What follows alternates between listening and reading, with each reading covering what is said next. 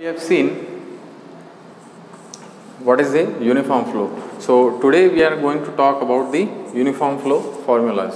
Okay, so how to compute the uniform flow? So we will need some expression for that, and those are called as uniform flow formulas. Okay, last time we have seen that when the flow properties do not change with respect to space, then that flow is called as a uniform flow, and the depth at which we achieve a uniform flow condition, that depth is called as a normal depth. So today we will see some of the formulas.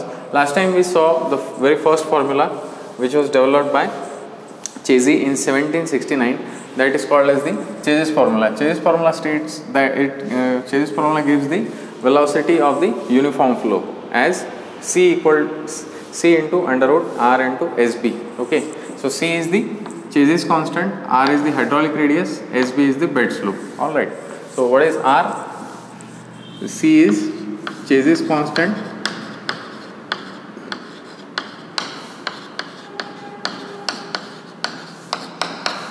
R is hydraulic radius,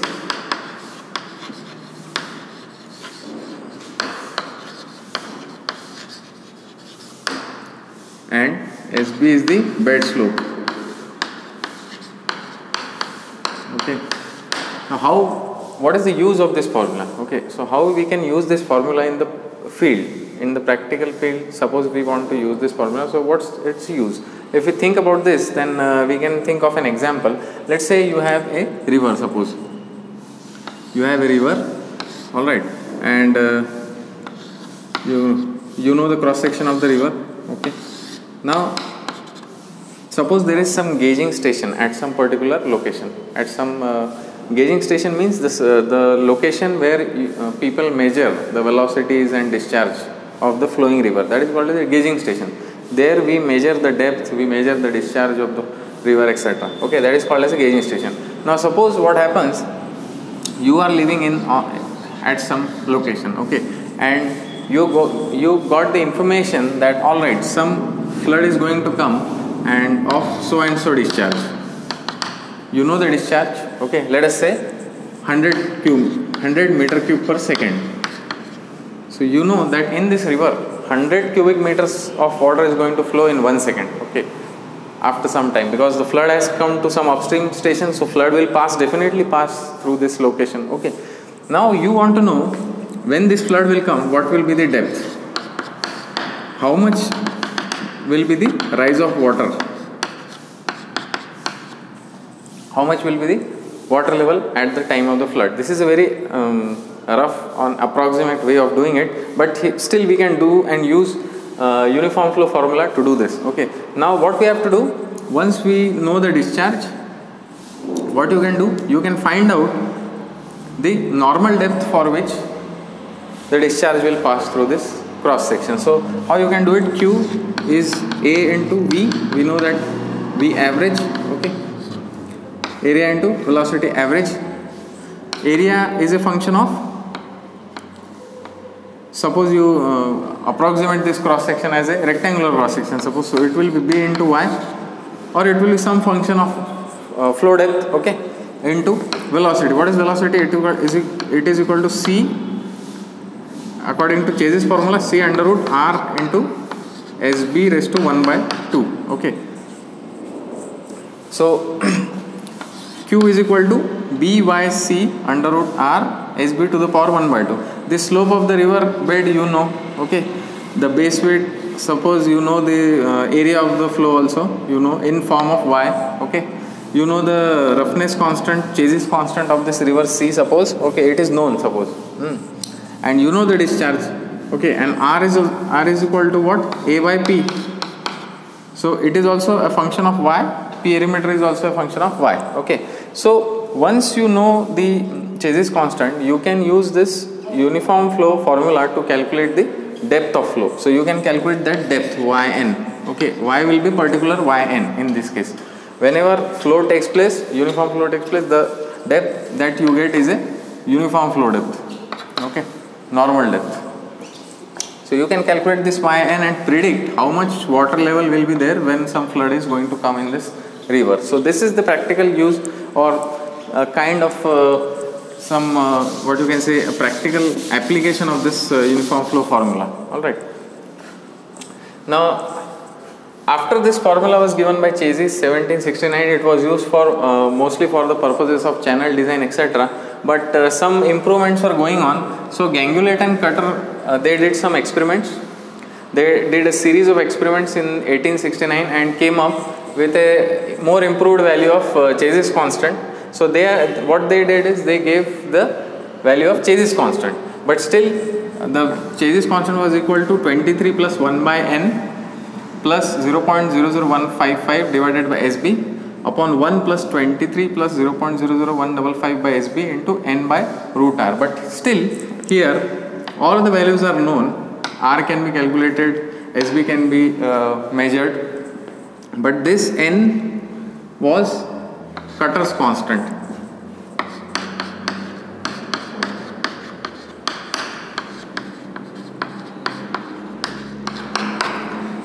This n Kutter's constant depend upon the roughness characteristics of the channel. Okay, so this was one improvement in the Chezy's formula, and this formula was again used. But major development took place in 1889. That in 1889 Robert Manning gave, he was also an engineer, and he gave one very simple expression for velocity for uniform flow. Okay, so he gave one very simple formula: V is equal to 1 by n r to the power 2 by 3 SB to the power 1 by 2. Okay, so this was quite after this Manning's formula came into picture, then most of the people started using this Manning's formula, and even till now also whenever we do some computation of uniform flow of normal depth, we use Manning's formula commonly. Okay, so this is a very famous formula, Manning's formula. Here this n is the Manning's constant or Manning's roughness constant.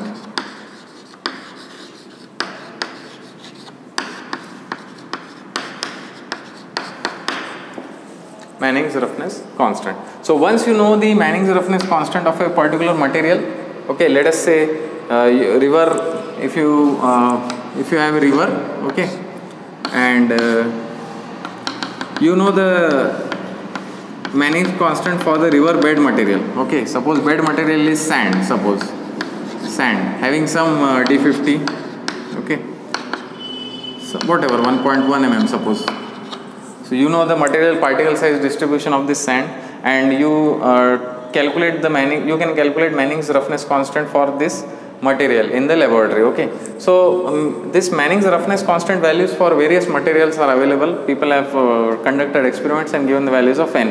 So once you know the value of n, you can calculate the uniform flow velocity for any discharge. Okay, so you can calculate it and get the value of normal depth. Okay, and vice versa. You can get you can calculate various flow properties when the flow is uniform. So you can get the normal depth yn. Okay, you can calculate what is the average velocity v average. Okay, by this formula. All right. So these are the uses of open channel flow formula. All right. Now this Manning's roughness constant depends upon various factors. So these are the 4 important factors which I have pointed out, on which the Manning's roughness constant will depend, and it will change accordingly. Okay, so what are those factors? So we will quickly discuss those factors. Now first factor I have written here, that is the vegetation. Okay, so when we talk about prismatic channel, okay, so suppose you are having a prismatic channel, okay, like an irrigation canal. Suppose this is a irrigation canal through which water, this is now lined with concrete, cement concrete. Okay, the surface of the lined canal is applied with cement concrete, so it is a lined canal, and this canal is used to transport water from dams to the agricultural field, suppose. All right, now this is a lined canal, so here there will be very less amount of plants that will grow inside this canal. Okay, because only at a few locations you will find some grass or some weed or some vegetation. Okay, so vegetation is not present here. But suppose you take a natural cross sectional river. Okay, you go into a natural river and you see the bottom of the river, you will find some vegetation, okay, some natural vegetation you will find. So what happens if this is the cross section, suppose, okay, in L section what happens, suppose when the flow takes place over the vegetation, so suppose this is the vegetation, this was initial vegetation, suppose, okay, it has some depth. Now because of as the flow encounters the vegetation, it may be flexible, so it will bend like this. It may be a rigid kind of vegetation, so it will not bend, okay. It depends upon its flexibility as well as the height. So now because of this vegetation will offer extra resistance to the flow and it will affect the Manning's roughness constant, okay. So presence of vegetation will change the, or rather it will increase the resistance characteristics of a channel. So Manning's roughness constant will change. Again, this there are several parameters of vegetation which are important in this case. One is the height of vegetation, okay. Second is the flexibility, how flexible the vegetation is, and thirdly how closely they are spaced, okay. So spacing is also important.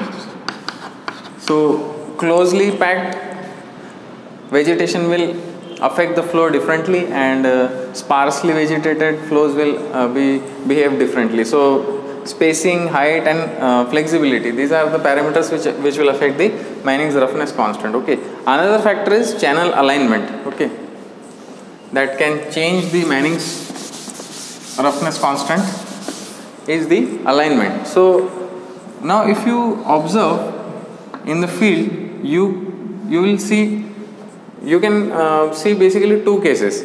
For few cases you will see that channels are straight channels, okay. In some parts the rivers are, if this is the plan of the river, then rivers, the plan view, if you see the river, then river alignment is straight alignment. But if you go at some other location for the same river, you will see that there is some curvature to the, significant curvature to the river channel, okay. So flow is taking place like this through the curvature. Now even if the material does not change, even if the bed material of this river is not changing drastically, bed load is same, suppose bed material composition is same, still, so Manning's roughness value should be same ideally, okay. But it is not the case. When the alignment changes, alignment of the river changes, the roughness value of the river also changes. Generally, because of the curvatures, the roughness characteristics of the channel will increase. So roughness of the channel will basically increase, okay. So this is one of the factors that will affect the Manning's roughness constant. Next is the channel, next is the siltation, okay. There is one more factor, that is a stage. Stage is basically depth of water. Stage means what? Stage is nothing but the depth of water,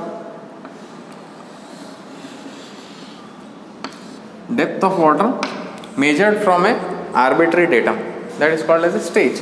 Now what happens, suppose you take a natural channel and the depth of flow is suppose very less, okay. Then what you will observe that the Manning's constant for this particular depth will be different. But if you calculate the Manning's constant for higher depth, okay, this will be N1, but higher depth if you take and try to calculate the Manning's constant, then this N2 will be different, okay.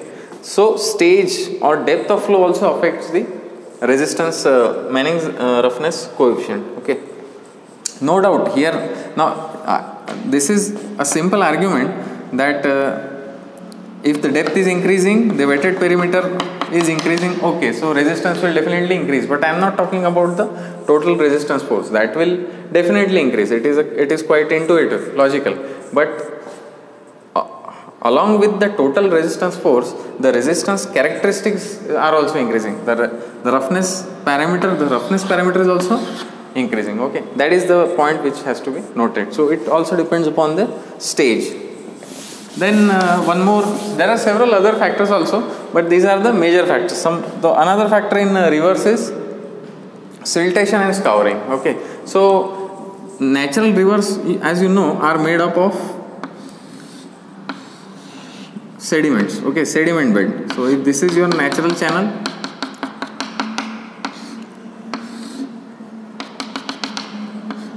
flow is taking place. Okay, but the channel bottom is made up of sediments.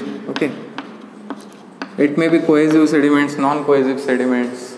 Okay, anything. Now what happens when water is flowing over the sediments? This boundary is not rigid boundary. This is a mobile boundary channel. We have discussed this earlier also, that this becomes a mobile boundary channel, and when flow takes place over mobile boundary channel, there are chances, at some locations there are chances that the sediment at the bottom will move. Okay, that is called as bed load, that we'll see later. But the sediments are prone to undergo motion. The particles at the channel bed can change their location. Okay, they can move. So if that basically depends upon the effective force exerted by the flow on the sediments. If the flow is greater than the critical, if the force exerted is greater than the critical tractive force, then this sediment particle will move. Okay, and you will get a scouring. Similarly, so firstly there is a chance of scouring. Okay, scouring means the channel bed was like this, but since the flow velocity is very high, suppose it is exerting greater critical tractive force, and this was the channel bottom, suppose, but at this location there was a scouring after later. Okay, so sediments were taken away by the flow. This is first case, scouring. Now when scouring occurs, then the resistance of the channel increases. Okay, so natural channel, in a natural channel definitely there will be some places where you will observe scouring. So here your Manning's roughness constant will increase. But there are again, now these sediments which are moving with the flow, they will get deposited somewhere at some locations where velocities are less. Okay, so suppose there is a zone in the river. This is suppose a river, it is flowing, the same river is flowing. Okay, and at some location the flow velocities are very less. So suppose the sediments will be deposited here. Okay, so because of the sediment deposition also the Manning's roughness constant changes. Okay, generally roughness will decrease because of the siltation. Okay, sediment deposition is called as a siltation. Okay, so siltation and scouring will also affect the roughness characteristics. Okay, so this is all about the uniform flow formulas. Now from the next class what we'll try to do, we'll see how to compute or how to calculate or do the computations of uniform flow. Okay, so that we'll see from the next lecture. Thank you.